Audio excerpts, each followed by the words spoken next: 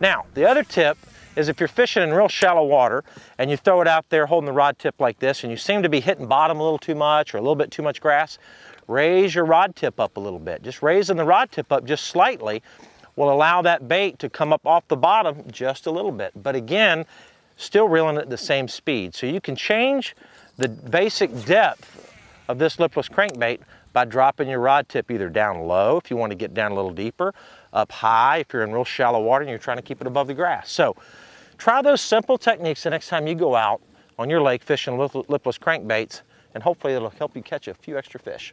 This slime, this scum right here, that's hot. There's a lot of warmth in that compared to just regular hydrilla or milfoil. That scum provides warmth.